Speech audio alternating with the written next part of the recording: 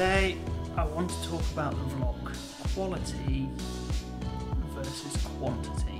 When I first started doing the vlog, I wanted it to be like an event or a thing that happened each day that I then focused that day's story around. Working from home, today I sat at my desk at 8:30 and finished at 6, and in between I did 3 loads of washing and nothing else happened.